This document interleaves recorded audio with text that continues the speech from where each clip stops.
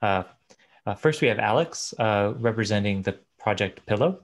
Alex, would you like to say a few words?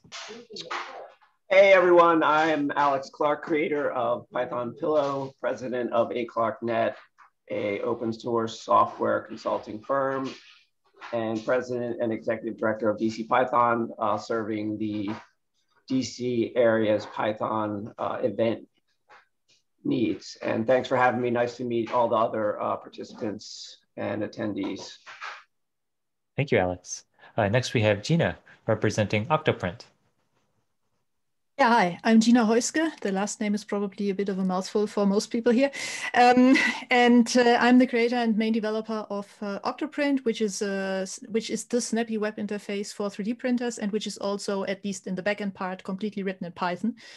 Yeah, I've been working on this full-time now for 7 years, and 6 of those, I think, 5.5 of those fully crowdfunded. So I guess this is why I'm here today. Oh. I'm glad to be here. Excellent. Wonderful. Thank you. Next, we have William from SageMath. Hi. So I started SageMath in 2004 and funded it a lot via various methods. And I also started something called CoCalc in 2013. So I've been very involved with 2 open source projects over the years. Thank you, William. Yeah, I used to be an academic, like a full professor, and now I run a company, a small company. So I transitioned from academia to industry. That's awesome.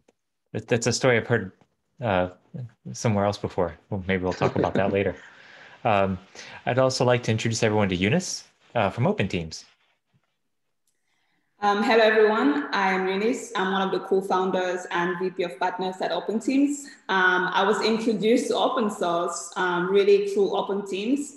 And Open Teams is an online marketplace to help connect users and creators of open source through services and different products. I'll be happy to chat more about what we're doing at Open Teams. Thank you, Eunice. Thank you for having me. And next and last, we have Sumana from Changeset Consulting. Hi, everybody. I'm Sumana Harihareswara, and I have a small consultancy called Changeset Consulting, where I focus on short-targeted help to open source projects. And so I started to learn how to write grant proposals and get corporate donations as well to help fund open source software work for projects that I was working with. So I've put a few links in the chat. One is to a 10-minute talk that I gave at PyOhio last year on an intro to getting grant money for your project.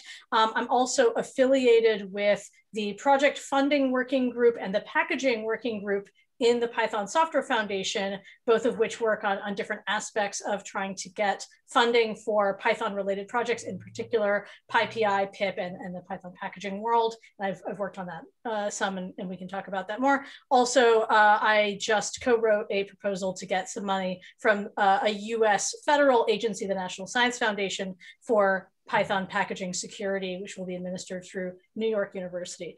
So I have done a lot of writing, often successful grant proposals to get money for open source projects. And I've also been working on getting money through corporate donations for important infrastructural projects inside and outside of Python, for instance, with projects like GNU AutoConf.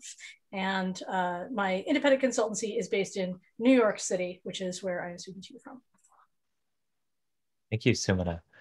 Really appreciate it. And I'm going to say again, I've just been really excited to meet everyone today. So I guess we'll jump right into it. The first question I had for the panel, kind of focusing on the project maintainers to start, is what does funding success look like to you? You know, what does it mean to have a successful funding of an open source project from where you stand? William, do you have anything, or Gina? Anyone? Gina, go ahead.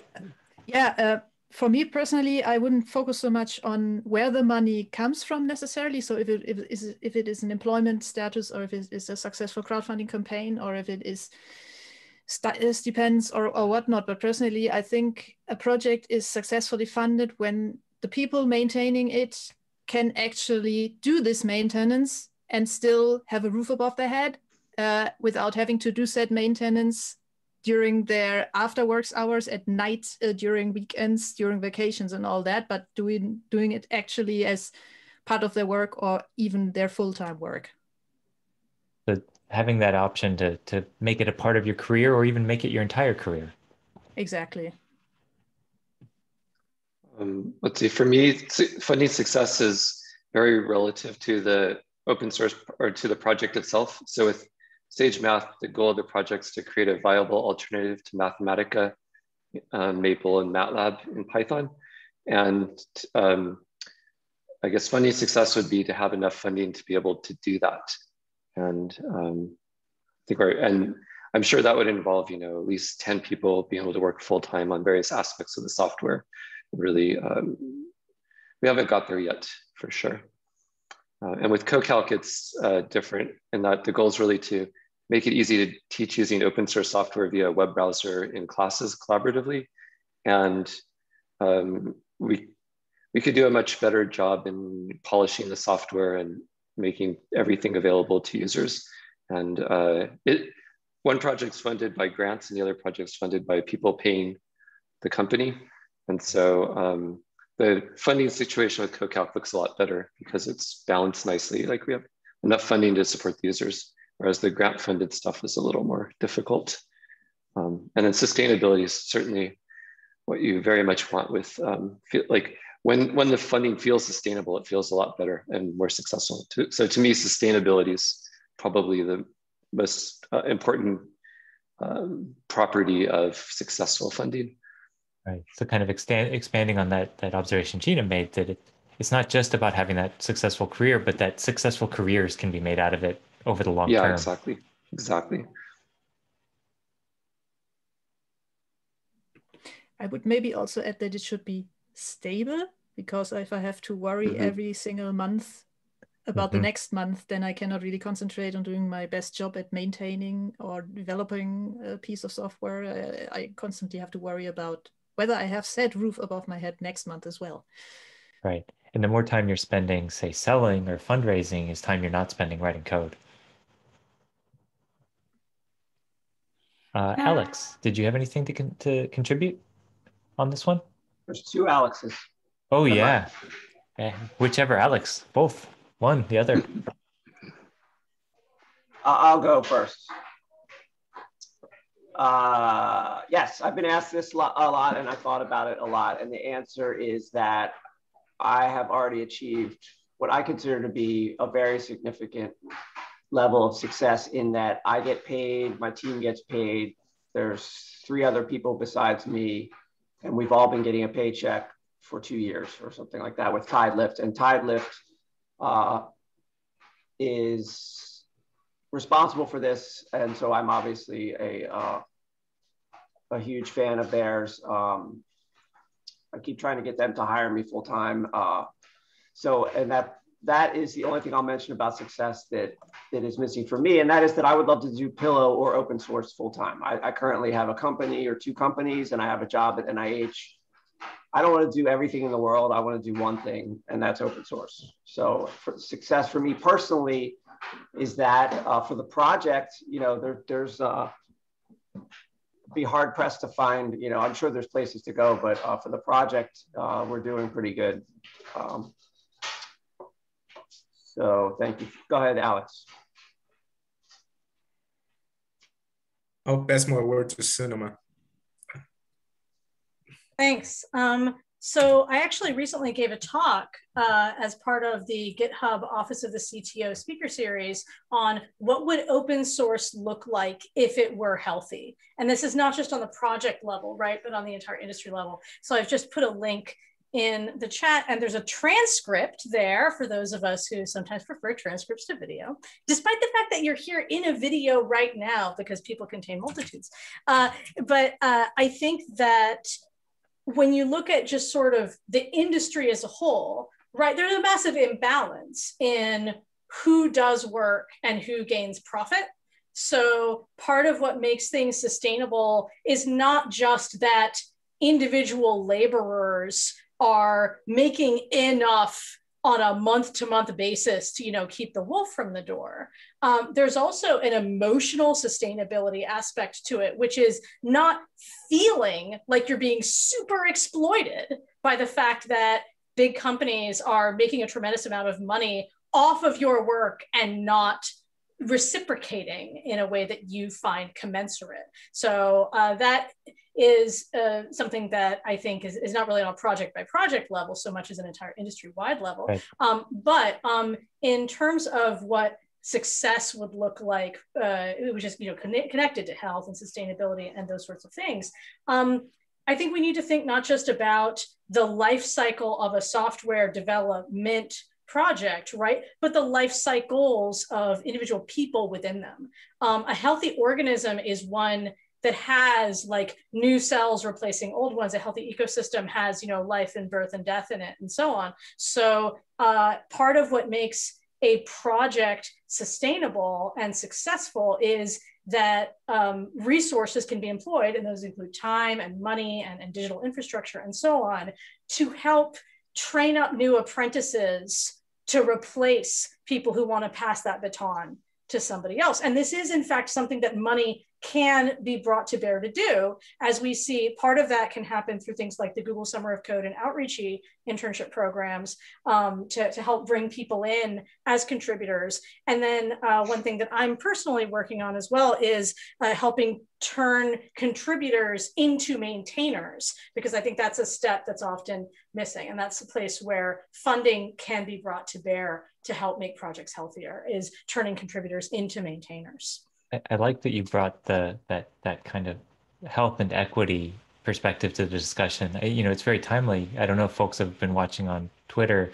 There was a discussion that broke out about Babel.js. You know, Babel's very widely used for building up JavaScript packages. And while they are funded, they're not adequately funded, and they're starting to run out of cash. And they went on Twitter to ask for money, basically. And there was a bit of a brouhaha that erupted around that. And so these issues of equity and health really ring true, and it feels cyclical. Like every summer we have this discussion. So that's part of why I was so excited to be a part of this panel. I think one thing that stuck out to me while we were chatting was this panel seems very diverse in its ways of having obtained funding and how that funding is being applied. And so I wondered if we could explore that a little bit, and if the panelists could talk about how they've pursued funding, how they've obtained funding, and you know, kind of describe their experience. I can start.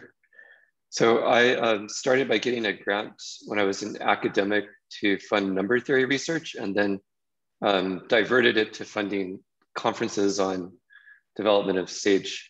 Like one of the first people I invited was Fernando Perez. And you know, we did a lot of stuff, and that worked. And then I got a number of other grants where I started to involve computation. These are mainly from the National Science Foundation, involving pure math type stuff. I just posted a link with all the grant proposals. And then it worked pretty well for maybe, I don't know, 8 years. And then I think they caught on, and then I suddenly stopped getting any grant I applied for. So it worked really well for a while. Fortunately, a bunch of Europeans got really into the software, SageMath, and they were able to get some enormous grants from the EU, which funded a lot of work until about a year or two ago. So for Sage, it's been lots and lots of grants from various people involved in the project, and just the project getting critically large enough that we can distribute the attempts to get funding from various government agencies. And then my second way of getting funding for CoCalc was angel investors in a small startup company first, and then followed by people paying for the product. And then we have a sustainable revenue source where we have, you know, more money and recurring revenue per month than it takes to pay the 3 full-time people that work on the software. So, and you know, we're growing at a certain percent each year. So it's really the kind of 2 different models. My goal with starting the company in the first place was that it would become profitable enough that I could donate it or somehow fund Sage development from the company later on, but we haven't quite got there yet. We're getting close, maybe. I cross my fingers. I really like that your story kind of straddles the two sides of this, and there's really multiple sides, but that nonprofit side and that for-profit side gives you a really unique perspective. Thank you for sharing. Yeah, the main surprise is how long each part of the story is. I mean, SageMath started in 2004, and the company I started in 2015 as a separate company. And it's 6 years ago and still very small compared to what I envisioned it would be like in 6 years. So sometimes the time frames, sometimes patience helps, I hope. We'll see. Awesome. Let's see, for Eunice, could you maybe talk about how Open Teams is trying to address the funding of open source projects? Yeah, definitely. I think Open Teams, and I just wanted to just mention a little bit on the success story that you mentioned earlier. I think for Open Teams, success looked like having full-time contributors and maintainers of open source projects, either having successful businesses around the open source projects, or actually getting full-time careers out of, just around the open source projects. And currently the way Open Teams does that is by working with the users and a lot of the times large corporations who use these open source softwares. And working with them, again, we definitely understand that there are a lot of opportunities out there, from grants to open core model. But one of the biggest model that has worked for us and our co-founder, Travis Oliphant, which he started as I think an academia and became a businessman. One of the ways that he saw success for himself were by offering services and support around different open source projects. And that's one of the biggest ways we help our founders get funding from these large companies. And we've seen a lot of success doing that in the past. So for us, it's really going to the big guys who are using these open source projects and figuring out how we can either offer them services or support around those open source projects. And we have different business models that we're using that definitely help towards the advancement of the actual open source project as well.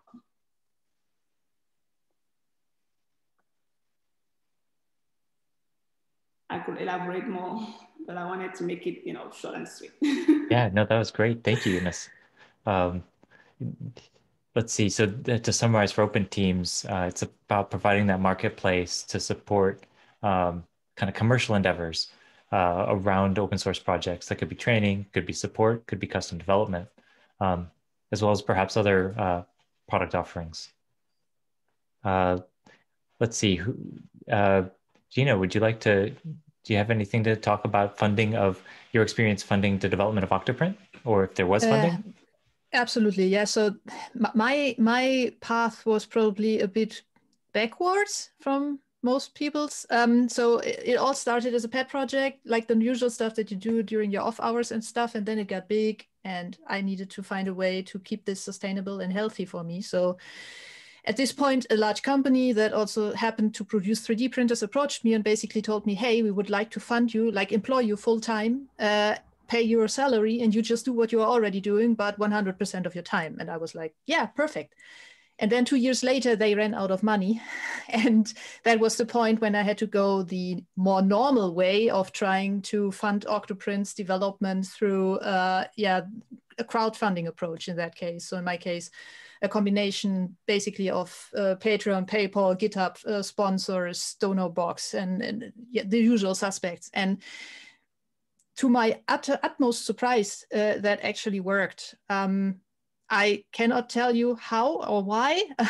My only explanation is that I already had like a critically sized user base that was convinced of the product that I was offering basically, and of the software that I was offering, enough that they were open to putting their money where their mouth is as well. And that has worked so far, but it only has worked so far to fund me. So the funding is at no way the level where I could say, well, I'm now going to create a corporation and employ some more people to help me and all that. So also in Germany, everything like that is a bunch of red tape that makes everything extremely difficult. But at the very least, it has successfully funded one single open source full-time maintainer in my person for since 2016 now. So that is pretty awesome and amazing. And sometimes I don't understand why, but hey, I'm taking it. I'm happy that it works. That's a wonderful story, and I think whenever I hear that story of if I got hired full time to work on the open source project, I get a little nervous because I'm so familiar with the that capture problem where people get hired and they get to work on it for a year, but then now the company has an employee, so they work on company projects, and now we've lost a critical maintainer. That is actually something they try to do with me as well, but I always was like, hey, we had an agreement here, and what am I supposed to tell all the people that depend on my work, you know?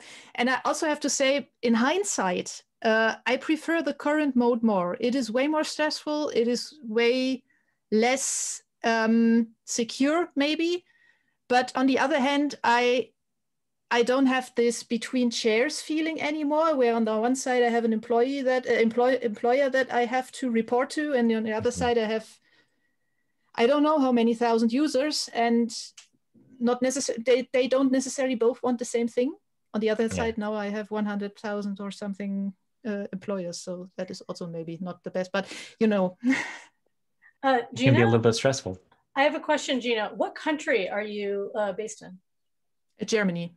Okay, so you have healthcare no matter what. Yeah, more or less. So everything here is, I have a basic level of healthcare. So it's not like in the US where I would face, I don't know how many $100,000 of personal invoices when I need to get a tooth pulled or something like that. But on the other hand, they make it extremely difficult here for people to be self-employed, with insurances that are mandatory and tax laws that are extremely difficult to navigate through. So the first thing that I pretty much got when I went down this route was to get myself a tax consultant, because without one, I was seeing myself in jail within the next 2 years. Simply because everything is so complicated, not because I wanted to do something wrong, but just because I feared. So no matter what I do now, I have absolutely no idea what I'm doing. Yeah. Also being self-employed in Germany and getting crowdfunding for work that you give away for free so people can take it, whether they pay you or not, is something that is completely foreign of a concept here. And there is like absolutely no precedence for that. So I'm currently also in the funny position that my local tax people are like, I'm sure. For instance, like you're going to be the deciding case if it goes to court. I have a question. If push comes to shove, maybe, yeah. Does anyone know what is the country in the world that is actually most hospitable to this kind of a person? Is it Estonia, maybe? You know, in terms of making it really easy to be self-employed and to crowdfund income for something that is not a service you are selling. It's just something you're giving away. Like, does anyone have a sense about this? And the reason, of course, I bring it up, you know, Gina, you have a basic level of healthcare. You're in Germany, is because so much of the time, I think I've seen that people who are thinking about, people who have just started thinking about funding and open source and sustainability and maintainers think, okay, well, you know, you turn on a spigot, and even if somebody just gets a certain amount of money per month, that's, let's say, a quarter of what they need to live on, that'll still make a difference to them, right? It'll still be helpful. But at least in the United States, until that amount of money is at an amount where the person can feel okay about switching from a full-time employment job that comes with healthcare benefits to something else where they believe that on an ongoing basis, they'll be able to not only support their daily expenses, but also deal with healthcare, with buying health insurance, let's say on the open government exchange, and that they believe they'll be able to do that for multiple years in the future when those prices are really volatile. Like, there's a discontinuity where up until you get to that level of funding, it's really, really hard to actually have that amount of money change how much of this person's time is actually going to be available to work on open source. At least this is my understanding and my experience. I think if you were to survey people and say, you're a maintainer, where are you? Are you physically, for instance, are you in the US And how do you get your health insurance? Is it through you being an employee someplace versus you being a dependent, a spouse, a veteran, somebody who gets their healthcare through some means other than their employer? That like those people who currently are full-time wage earners who get in the US, who get their health insurance through a full-time, what we call W-2 job with an employer, it's going to take a lot for those people to be able to switch to some kind of independent job. And so that's where if places like Open Teams, TideLift, Patreon, GitHub sponsors, whatever the thing is, if they actually could start providing healthcare, health insurance, that would be a huge game changer, right? That leads. I agree with that. It leads kind of naturally into a question that I had wanted to ask today, which was, what do you need your funders? And it's a two-way question. What do the funders need the projects to know and the maintainers to know? And what do the projects need the funders to know about their situation and how things are made successful? And I, as an entrepreneur, I agree with what you're saying intensely, Sumana, that healthcare in the United States is one of our significant barriers. And then I heard from Gina that that's not as significant a barrier in Germany. It's more that there's this difficulty working under this new approach, that it isn't well covered within the German tax system. What are other things that, as funders or as project maintainers, you need the other side of this funding equation to know? And I'll break in just to remind people orally, hey, there is a chat here in Zoom. Please feel free to put your audience questions for us there too. Absolutely.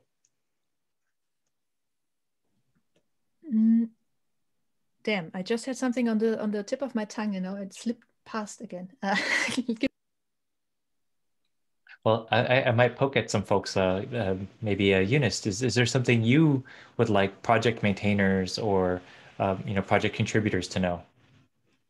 Yeah, I think the way, again, this is one business model that we think of at Open Teams. And I've heard a lot of people say that, for example, Gina, she said, she's been able to raise enough money just to employ herself. At Open Teams, and the reason why we call ourselves teams is because we believe open source is built as a team and not as an individual. And we want to help open source founders actually build businesses around open source projects, around their projects, if they're willing to offer some amount of services, to the people who are using the open source software. And Open Teams helps a lot on the business side. So if you're just an engineer and you don't understand how to start a business, grow revenue, find sales, put the HR and actually get insurance from employers, Open Teams can help you do that. So that's one of the benefits that we do offer at Open Teams, because a lot of the people who build Open Teams were contributors in the past. And they understand that, like how to start a business out of open source. And that's one of the things that, we want any founder interested in actually building a long-term career or a successful business around a project to reach out to us, and we'll be happy to help. But Alex Clark or Alex Segura or William, what would you like, if you're as a funder or as a fund, an entity that needs funding, what would you like the other side to know? Actually, I wanted to tell my funding story answer before I forget absolutely. it. And please. It is that I was an open source consultant as of the mid-2000s, so I knew what getting money for stuff was. And I started Pillow in 2010 and did it myself for 3 years. And then in 2013, I asked the PSF for money, and they gave it to me. That was for Python 3, for Pillow to support Python 3. And that was the turning point for widespread adoption. And then I asked them for money again a few years later, I think, for the domain that we use. But then in 2019, TideLift, a guy named Keenan Sulzik, I think, from TideLift approached me about funding. And so I wasn't actively looking for it at the time, but it was a welcome thing. And now I will think about that next question. I will say, you know, in Open Teams, we've had the opportunity to speak with some of the folks at TideLift, and I've been excited at the innovation we've seen in the industry in the past 2 years. And so it's great to meet someone who has a success story through TideLift, because, you know, there's so much room in the industry for innovation and different ways of doing things. So we're just cheerleaders and really excited to hear about your success. Yeah, they flew us up to Boston, my wife and I, and we met with them. And this was for, they brought all the lifters together for an event, and it was awesome. So nothing but, you know, good things to say about them. That's cool. I've remembered in the meantime. Oh, go ahead. Well, so one thing that struck me when I was looking for ways to fund Octoprint, and also when the occasional sponsor broke away or something like that, was a lot of the, let's say, fundraising platforms that are explicitly targeting open source projects are, or at least it felt to me like that, are primarily targeting open source projects that are more like libraries, stuff that gets used by other developers, stuff that gets used by companies in their development subdivisions and stuff like that. And I always felt a bit left out there as the maintainer of an end user facing piece of software that people like a grandpa, for example, who uses a 3D printer to print, I don't know, model planes or something, installs on their own. So that those are not people who necessarily navigate in these structures. They don't understand the concept of libraries. The companies that use my software might possibly, but then they are also, they will probably also not feel spoken to by the kind of language that is often used. So for example, I look primarily at TideLift, and I also think at Open Collective, and all that was always focused at like, empower the projects that power you or something. And that was always, that I mean, I do empower people with my software, and I don't say my because I don't consider it like an open source property of everyone, but mostly just, it is primarily me who's working on that. Also because of the end user thing, because most of the people who use Octoprint cannot contribute back to it in code form. So the maintenance usually just lands on my shoulders. Where was I? So those about libraries. Right. And that is just not me. So also I think also of projects like, for example, GIMP or Blender, who I mean, Blender is fully funded and does an amazing job there, but still I think there is some room to grow there, maybe for the funders or the fundraiser platforms to not only look at the libraries and at the building blocks that bigger end user facing or internal software is built from, but also at that software as well that is shared under open source licenses. Right. You're kind of, you know, if we use, these aren't the right terms, but it's the difference between like a B2B business and a B2C business. Exactly. Like your software is directly to the end user who may not be technical. And often isn't. Writing code. Yeah. I want to point out here, there are some incredibly useful archetypes put out by Open Tech Strategies, a consulting firm that I sometimes do some work with in coordination with Mozilla, and I've just put a link in the chat. These are basically 10 basic categories of different kinds of open source projects, including, you know, libraries, end user, things like VLC or Firefox, right, that end users use, things that are very much like, okay, there's a single business that really stewards this one project, like MongoDB, you know, or something like that. And then there's sort of the business to business consortium stuff. There's, and these different archetypes, the different categories of open source project, knowing which of these you're in helps you understand what are the forces at play for how many stakeholders are there? Who is going to care enough about this that they might actually be willing to pony up? Who do you kind of have to listen to? How will governance work?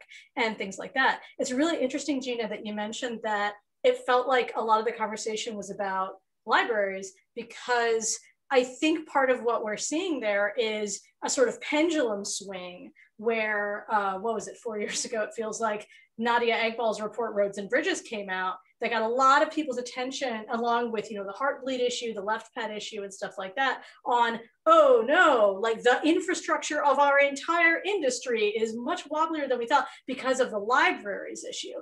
And so the security, we need to secure these things response, you know, focuses on stuff like that. And that's what you're seeing with the new open source security foundation and stuff like that.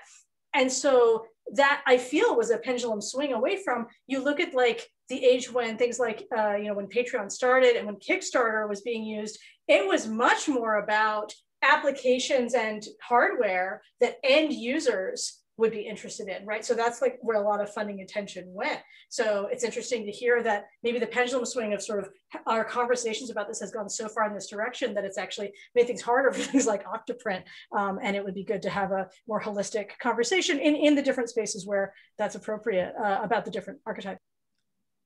Just a quick note about Patreon. The problem with platforms like Patreon and Kickstarter, and especially Kickstarter, because it's like you fund one thing and then that's it. And if I continuously maintain something, that's it. That's not something that I can just get money once and then I'm done.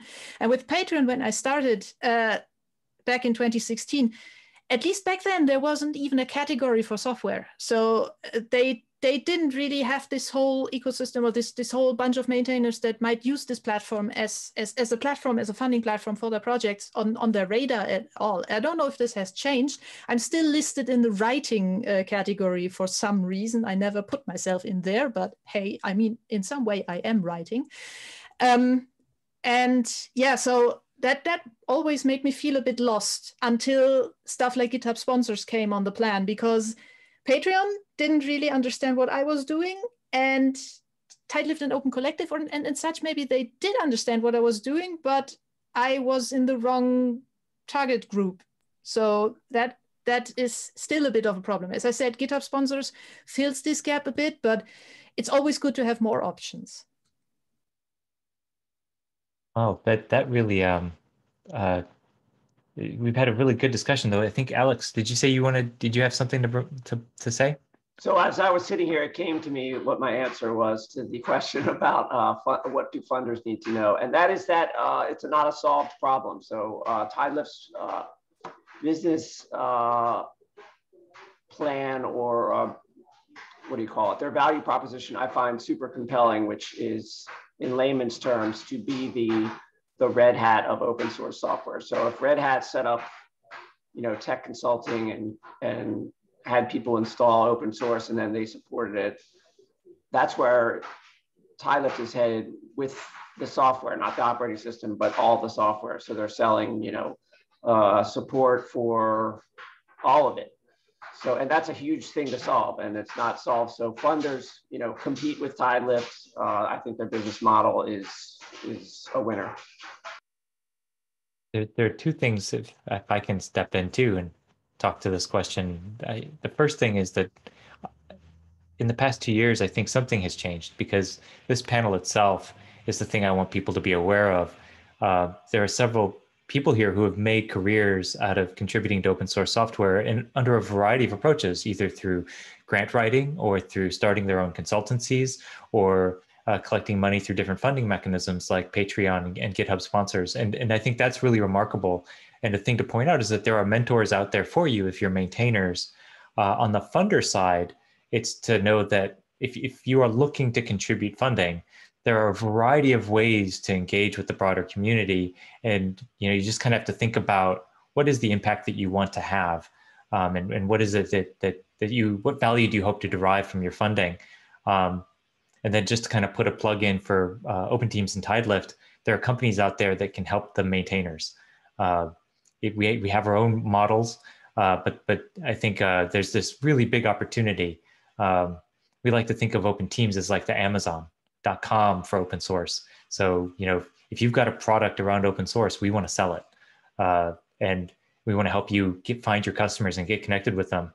To Gina's point about the episodic donation, one of the models that we bring on the Open Team side is the notion of a subscription for services, support, training, what have you, so that there are recurring revenue streams, so that people can plan and it can have a reliable business built around their projects. If I may just hook into that, one thing that I always hear so often when it comes to funding open source and what the people funding open source get back in return, there's always stuff like services, custom development, consultancy, things like that. And what I am often also still lacking or missing in the discussion is the fact that they get ongoing maintenance. I mean, yes. This is the main work that we do as the maintainers. Frankly, I would not even have the time anymore to do some sort of side gig, like providing some service or some custom solution. I have turned down requests by companies who say, hey, we need a plugin for Octoprint that does this, simply because I cannot justify spending this time on that when I know I have these huge to-do lists on Octoprint and get funding from people to do actually work on that. So what I'm trying to get at is that I think it would be great, and all of open source, and especially the open source maintainers, would really profit from the fact that if people out there, and especially companies out there, would understand that the return that they get for funding open source is the return they already have. It's not something they get on top of that. I mean, maybe something like placing a logo or something that is somewhere. Yeah. That is stuff that is definitely not going to rip a hole in my schedule. But all in all, it's important to understand that the work that we are already doing, that needs to be funded too. It's not always the add-ons that we can also provide. And it's about risk mitigation. They're paying, it's like paying an insurance policy. Go ahead, William, yes. Sorry. I think I kind of came up with an answer for at least SageMath, which I think is interesting just because it's much different than the other projects that we're talking about. So SageMath needs 3 things, and they kind of come from different organizations. So one is we have GitHub sponsors donations, and that helps pay for hosting. And we do need like a few $100s a month for various hosting costs. And then a second thing, we have workshops a lot, maybe 10 per year. And those are they're very easy to fund in academia. There's just lots of resources available to run a workshop for about a week and get the funding for it. They're not cheap, but we've had over 100 so far. And so it's just provably very easy to do. And the third thing that we really need, right, the project really needs is to be able to take roughly maybe 10 or 15 at once in various places, academics, and have them be able to focus on working on implementing some algorithm or class of algorithms for a semester. So these are people who have written a lot of research papers. They have a PhD, probably. They're subject matter experts. There are only three or four people in the world that could implement this sort of algorithm. And you really want to basically buy out their teaching for one semester and do that a lot over the years, and have some sort of board set up that allocates the funding for that. This third thing, I mean, it's barely happened at all. We've very occasionally had this happen, but it's what we need, maybe 100 times as much as we've had so far. It's pretty expensive, but it's nice because you get the advantage of some extreme subject matter experts who are proven to have the right skills because they've already contributed something. And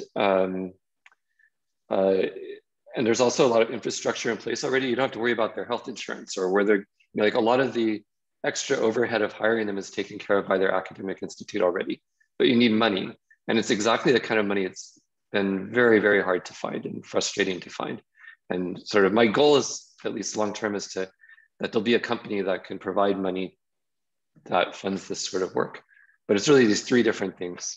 And we've had a big gap in the third, which is funding people, not like for their entire job being working on Sage. It's just that it's their job for one semester or one summer periodically. And it's extremely hard to find the money for it, unfortunately. For me, at least. William, let's talk. Cool.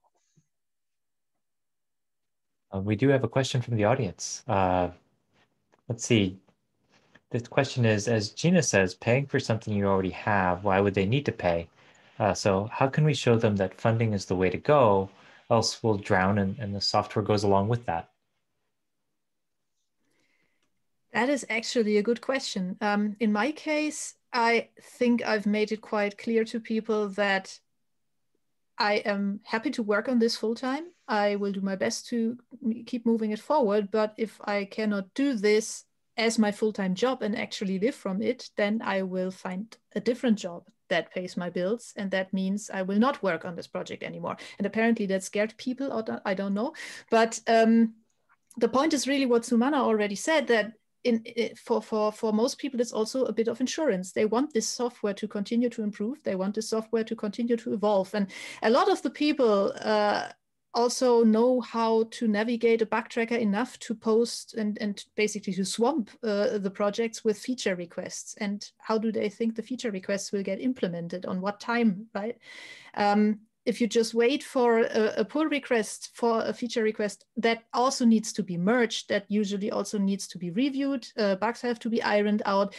You get tech debt that needs to be taken care of, things like that. And especially if you primarily work with pull requests from various sources, you get a lot of tech debt because of different ways of coding things and people not knowing specifically what kind of side effects certain changes have and all that. So this is basically, yeah, what they basically get is not necessarily just the code, but they get the ongoing maintenance of the code. And that is only ensured if you actually make sure the people doing that can continue to do that. And that is something that a lot of people don't understand, but at least I have made good experience with explaining this to people and telling them, listen, this is how things are, this is how things work. Code doesn't grow on trees. So the fact that you have that now in your hand means someone had to grow that code, and that someone needs to eat too, you know? And yeah, if you put it into very into very simple concepts, it seems to click with people even who have never touched any line of code before. So yeah. So this is a question of marketing and motivation. I'm really, really glad to get to hear Gina's experience with this. There's always going to be some quantity of humans who are utter cheapskates and would prefer never to pay for anything that they can get for free. Okay, let's just set that aside as a given. And then there are some quantity of humans who are extremely generous and altruistic and like funding other people. And even if you just put a donate button out and you don't do any clear marketing around it, some people are going to click that and give you money. All right, fine. Let's talk about the middle, right? Which is people who do respond to persuasion of some kind. Yeah, one of the things, so Jeffrey just said in chat, it's like the same reason that you pay for Linux, but you can download it for free, certain kinds of convenience, and maybe wanting to put, a little bit of insurance down that this thing that is convenient to you is going to continue to exist in the future. I really have a lot of problems with Nadia Egball's latest book, Working in Public. I wrote extremely many marginal comments about things that I disagreed with, especially in like the second half of the book. Anyone here who also read it, I'm happy to talk with you about it. But a thing that she does get is, remember that for a lot of people, paying for a thing that you use that's made by individual humans is this relational thing, where the same way that, a person might pay for a ticket to go see a concert, when there's, they could listen to that music on streaming or on CD or something like that. Part of what they want is a little bit more of a personal connection with that artist. Or people want the sense that that perhaps there is a chance they'll be noticed. Yeah, Alex. Okay, yeah. I see that you also have the book. Nadia Egball went basically to work for GitHub, where I'm assuming she was at least in some way related to the fact that GitHub sponsor started. She works in other places, and now she works at Substack, right? And so I think there's this through line in thinking about, there are things like library level infrastructure where the payment methods are probably going to be, there's going to be a lot of government, business, and similar like large scale investment in libraries type stuff. And then when it comes to things where individual end users are making a thing that are using a thing, I'm going to guess there's going to be some more interest in people paying because they like having that personal connection with the creator, the artist who makes it. Right? There's also this, this is a marketing thing, and humans like being connected to other humans in many cases. I can agree. I can totally yeah, mirror that or agree with that, because that's also the experience that I've made. So getting this personal connection going and telling people, showing people who I am, reaching out to people, just being more present already does a lot of things in the funding department, basically, because if they can put a face to your work, then they are, yeah, there is this personal connection now. There is no longer this, there's maybe 1 or 12 or 15 developers somewhere sitting in a dark basement, probably employed by a company or something. No, there's this one girl sitting over in Germany, hacking away on Octoprint, and then suddenly, okay, maybe she could use some coffee money or something. I do want to mention something quickly since we're running out of time. One of the things that Open Teams do, again, we don't just work with different maintainers that are interested in offering services. We actually work with maintainers that just want to maintain a project. And what we do is we communicate with the company. Maybe let's say one company is interested in seeing the project staying alive and moving it forward. We actually figure out what other companies might be interested in keeping this project alive, and actually get into, okay, let's say we want to fund a 2 to 4 year, lifetime of this project. And we will require maybe like 1 million to sustain 2 developers to work on this project full time for the next 2 years. And we actually help the founders put those arguments together and help them fundraise for that. And again, our strategy is a little bit different because we don't go to individual people in the community. We actually target companies that are using the software. I just wanted to point that out. Oh, and I'm always on the lookout for new product ideas. So I was listening very carefully to your story, Gina. So I would love to talk with you more, at some point. Yeah.